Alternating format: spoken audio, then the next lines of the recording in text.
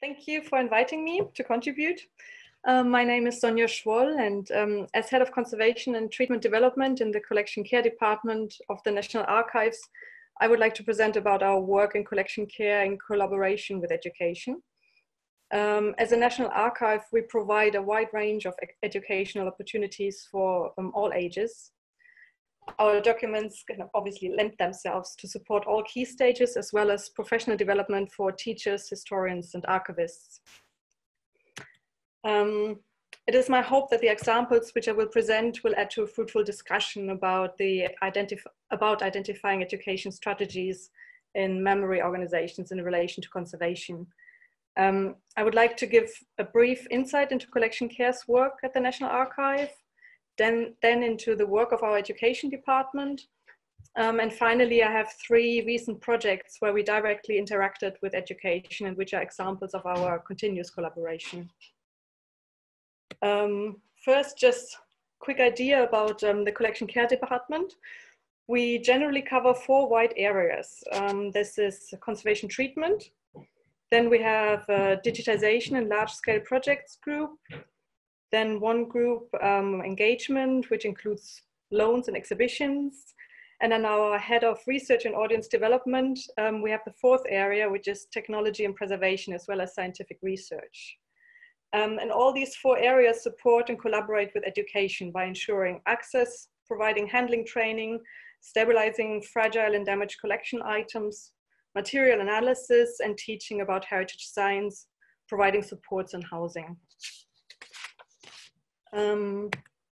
Our education and outreach team at TNA provide online resources and taught sessions for teachers in the form of resource or workshops, for students to explore and learn with our documents, for outreach by creating projects and exhibitions, and then in general we have family events and activities. And all the many offerings are aimed at any ages, starting from key stage 1 right up to key stage 5.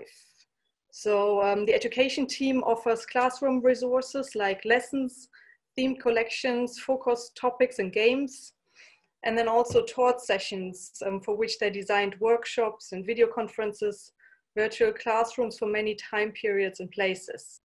And these resources contain structured investigations as well as materials for research and preparation.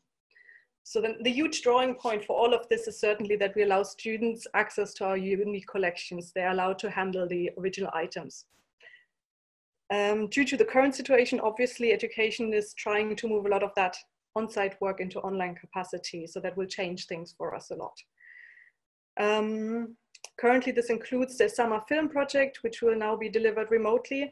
And they're introducing a time travel TV or time travel club TV as a different way to engage with our younger audience. And this will be developed over the next few months and includes also older students at both key stages 3 and 4.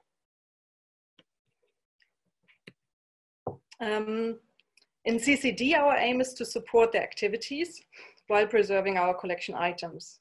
And I would like to give you a brief insight into 3 projects where we recently, or we still are, collaborating with education. And I also hope that this is a good starting point for the later scoping discussions. So the first is the High Use Document project. This is a long-term project which supports education by condition assessing items used for teaching. It provides conservation treatment and housing, handling advice, and at the same time, and that's important for us in collection care, we are recording the level of use of the individual item. The second project is a volunteering project, which we are just designing for young adults.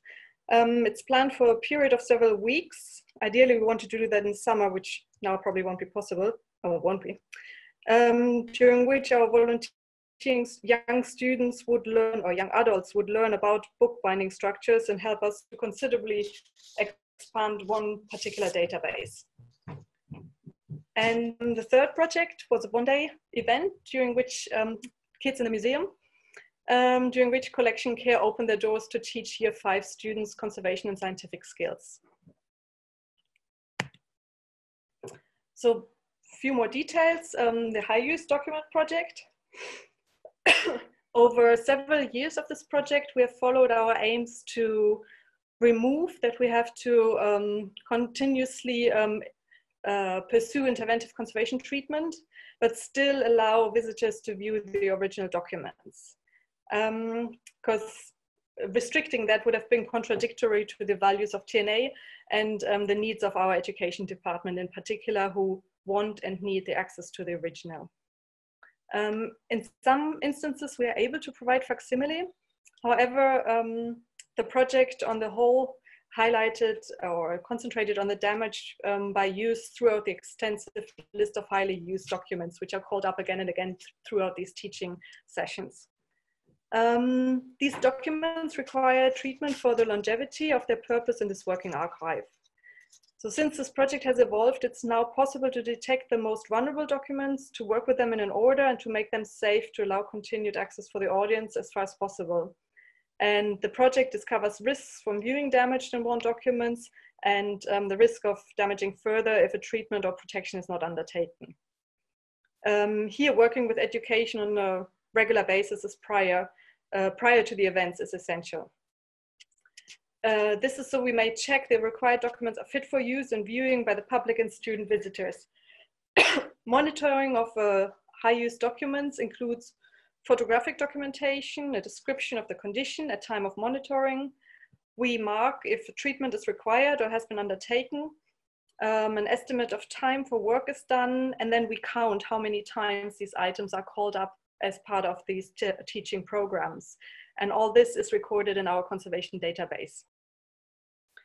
We also recorded at some point for which session the document was used for in education. All in all, we can say that this is it is an ongoing collaboration from which we all benefit, education, conservation, or collection care, and also the students. And the third project is we have our education organizes summer student projects for which young adults can apply for throughout the spring period.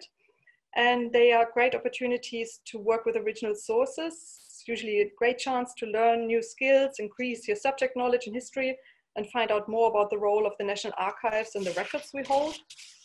The topics and the project outcomes are wide-ranging. They have done amazing projects. They have included filmmaking, script writing, storyboarding, painting, and drawing. And currently in CCD, we would like to join these summer projects, or these projects. Together with my colleague, Holly Smith, we are working on a project based on an older database of about 1,300 limb vellum bindings within our collections. We are editing these records and revisit the bindings, and are planning to work with young adults in a project as soon as we can go back.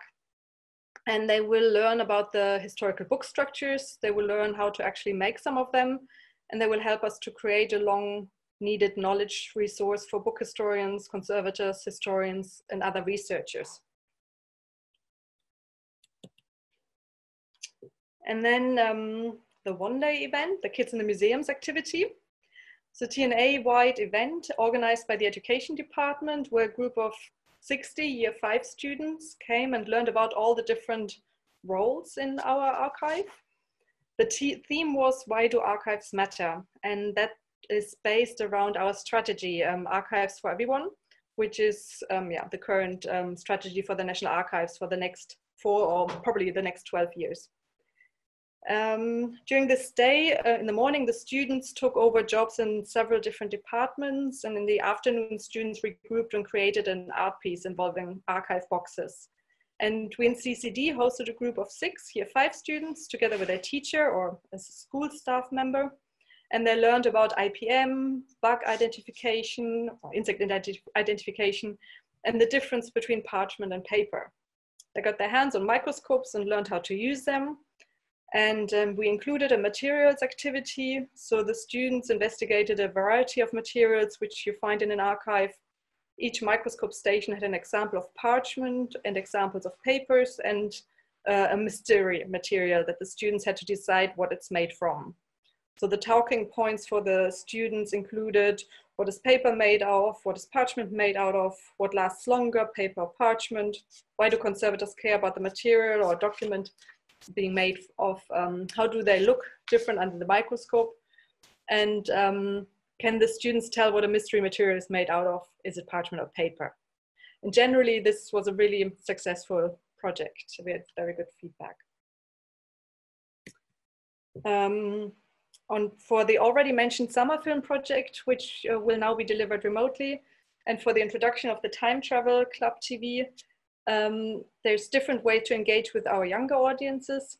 And we just started exploring if conservation can provide additional information, data can join in. This could be taster videos of conservation practices that could go online for students and be used in the time travel TV episodes, or taster videos of colleagues in CCD, in collection care, talking about careers in conservation, the work. Depends on how this is pitched. It can then be used for the younger students or sit on the student section for the education website. So all in all, these are very many points where we collaborate and where collection care has a great interest in providing more data, the more we create, and to inform TNA's educational programs. And they're very open for including that, whatever we can provide. So we have new instrumental analysis, we have an MSI. So images we generate might then go into, especially when they provide online teaching.